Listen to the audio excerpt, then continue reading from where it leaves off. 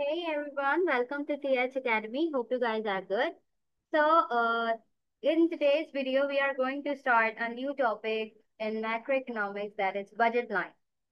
So, before we start, let's understand what this topic is about. A budget line is a very simple but powerful idea in economics. It basically tells us what consumer, that means any ordinary person, can buy with a limited amount of money. Every day of all of us face a budget line in real life. We have a fixed income and different goods or services we want to buy, but we can't have everything. Means so we have to make choices. So in this lesson, we will understand step by step what a budget line is, how we can show it on a graph, how to write its equation, how to find its slope, and what happens when income or prices change. Now, start with the first slide, that is, what is budget line? The definition of budget line. So, a budget line shows all the combination of two goods that a person can buy using their fixed income at given prices. Think of it like your shopping limit. Suppose you have $50 in your pocket. That's your total budget. So you can decide how to spend it on two items, maybe clothes and food. The budget line shows every possible way you can divide that $50 between these two things, spending it all but not more than you have.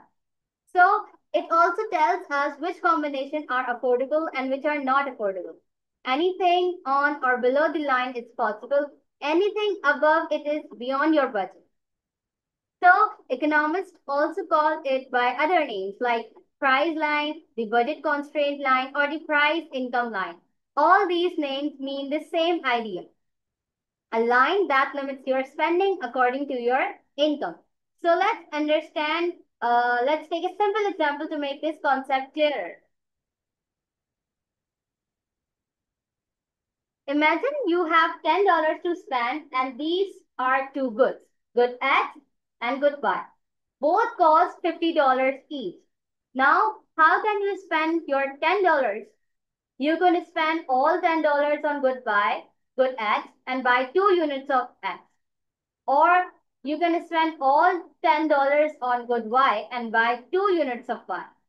Or you divide your money and buy one of each. So there are three combinations you get. Like these three combinations, 2, 0, 0, 2, and 1, 1, all use your full income. So you are not overspending and you are not leaving any money unused. So if we draw these combinations on a graph, we will see a straight downward sloping line. That's your basically a budget line. So there you go. It's downward because if you decide to buy more of X, you will have less money left for Y. And if you buy more of Y, you will have to give up some like good X. So this trade-off is what the budget line shows visually. Now that we have understood the meaning and example, let's look at how the budget line appears on a graph. Imagine we draw two axes. The x-axis shows good X and the y-axis shows good Y. At one end, say point E, as you can see in the diagram. The consumers spend all of their income on good X at point E. And at the other point, point J, the consumer spends all their money on good Y, nothing left for good X. But between these 2 points, we can have several other combinations like F, G, H, and I, where the person buys some of X and some of Y, sharing their money between both goods. Like if you look at point I, so here at point I, consumers spend 1 for good X and 8 for good Y. At point H, consumer spends 2 for good X and 6 for good Y. At point G, consumers spend 3 for good X and 4 for good Y. That's how it's worked. So when we join all these points, E, F, G, H, I, and J, we get a straight line. That straight line is called the budget line, that is AB. So everything under this line, that whole region, is called the budget set. It represents all the combinations that the consumer can afford with their given income. So, in simple words, the line itself shows your limit and the area under it shows your choice within that limit. So, this is our budget line. Now, let's discuss some important observations from this diagram. Okay, so first notice that the line slopes downward. Why? Because to buy more of one good, you have to reduce some amount of the other. Since income is fixed, if you spend more on good X, there is less left for good Y. So the line goes downward. Second, every point on the line means the consumer is using all their income. So they are not overspending, but they are also not saving any part of their income. So it's like they are fully utilizing their money to get the maximum satisfaction possible. Third, in consumer theory, we mostly study points on the budget line itself, not the whole area under it. That's because we assume consumers always try to get the most out of their money, not leave any unspent. So the line helps us focus on those perfect combinations where income is exactly equal to total spending. Now let's move from the graph to the mathematical form, the algebraic expression of the budget line. A budget line can be expressed with a very simple equation, that is M equals to price of X into quantity of X plus price of Y into quantity of Y. Here M is the total income of the consumer, Px is the price of good X, and Py is the price of good Y. Qx and Qy are the quantities bought of X and Y. So this equation just means that the total money spent on Y and X equals your total income. It's a simple balance. Whatever you earn, you spend completely across both goods. For example, if your income is $40 and each unit of X and Y cost $5, then the combination of quantity of good X and quantity of good Y that make the total equal to 40, with all lie on the budget line. So every point on that line satisfies the same condition. Total spending equals total income. No more, no less. So now let's talk about the slope of the budget line, which is the very important part of this topic. The slope of budget line. The slope shows us how much of one good the consumer must give up to buy one more unit of the other good. For an example, if you want to buy one extra unit of good X, how many units of Y do you have to sacrifice? That's what the slope tells us. So mathematically, slope equals to change in Y upon change in X, or delta Y upon delta X. But there is another way to understand it. The slope also equals the price ratio of two goods, that is price of X divided by price of Y. This means the slope depends on how expensive X is compared to Y. Means if X becomes cheaper or Y becomes costlier, the slope of the line changes. So basically the slope gives us an idea of the trade-off between two goods. How much of one must be given up to gain more of the other. So basically purely on their prices, understanding price ratio. So now that we have talked about the slope, let's understand what we mean by the price ratio in a little more detail. So we can calculate it by dividing the price of good X by price of good Y. That is price ratio equals to Px divided by Py.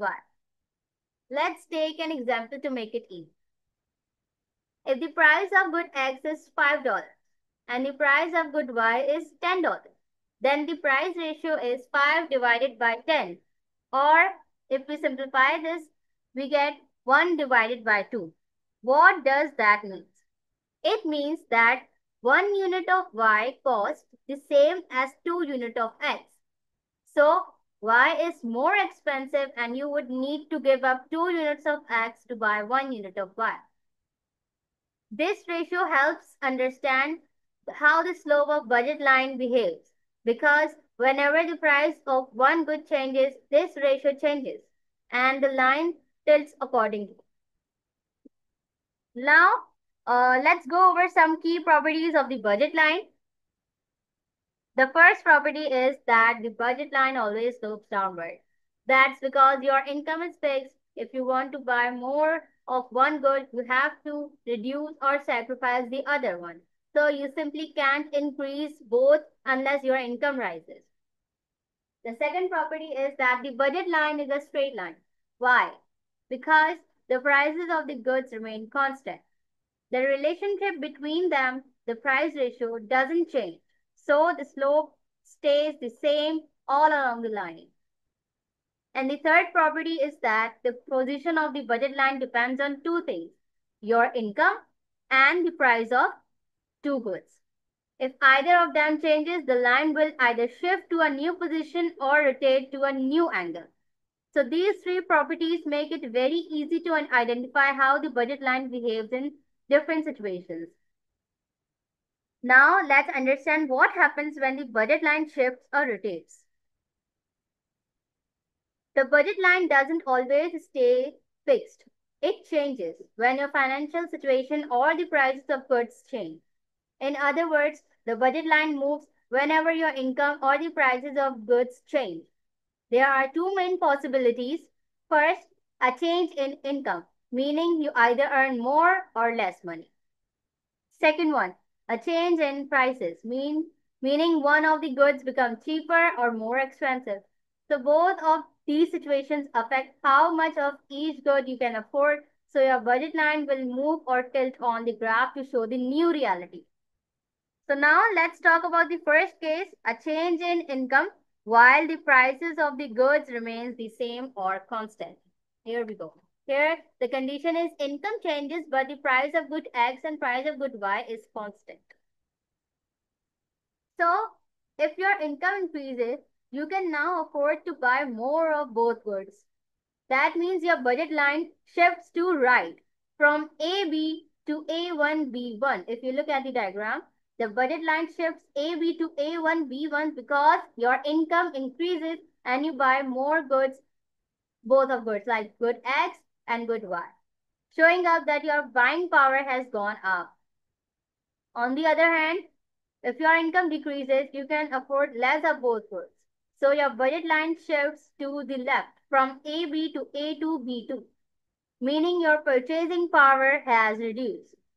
So one important point to remember, when income changes, the line moves parallel to the original one, and that's because prices haven't changed. Only income has. So the slope remains exactly the same. Now, let's look at the second case when prices of goods change. First, we will discuss the price of good X changes. Then we will understand the price of good Y, changes in price of good Y. So look at the diagram. When the price of good X changes while income and the price of Y stays same or constant. This is the condition when price of good X changes but income and price of good Y is constant. So as a result, your budget line rotates outward to the right from AB to A1B. You can now afford a greater quantity of good X. But if the price of good X, this is the condition when the price of good X falls. Like if price of good X falls, so your budget line rotates outward, AB to A1B. But if the price of good X rises, your budget line rotates inward, like AB to AB, AB to A2B. So here's something important. The y-axis point stays the same because the price of y hasn't changed. So only the x-axis intercept moves because the change happened in the price of x, not price of y. This is how it works. So now let's discuss the price of good y changes where price of x and income constant. So if the price of y falls, you can now buy more of Y with the same income, so the line rotates upward from AB to AB1, showing that your purchasing power for Y has increased. But if the price of Y rises, you can buy fewer units of Y, so the line rotates downward, AB to AB2. Notice that in this case, the x-axis point stays fixed because the price of x has not changed. So again, the budget line adjusts itself according to which goods price has changed. So let's quickly review everything we have learned about the budget line in simple words. A budget line shows all possible combination of two goods that use up your entire income. It always downward sloping and straight because of limited income and constant prices. The slope of the line equals the price ratio, that is price of x divided by price of y. Points inside the line mean you are spending less than your income. You could buy more. Points outside the line mean you can't afford those combinations. When income changes, the lines or the budget line shifts parallel to the old one. When price changes, the budget line always rotates. So overall, the budget line is just a clear and simple way to show the choices a consumer can make with their limited income and trade-offs between two goods. And that's the complete explanation of budget line from its meaning to its equation, slope, and the different way it shifts when income or price changes. I hope this explanation helped you understand the topic clearly and in a simple way. If you enjoyed learning from this video, please like, share, and subscribe to TH Academy so we can keep bringing you more easy and clear lessons in economics and other subjects as well. So thank you for watching and keep learning. Take care of yourself. Bye bye.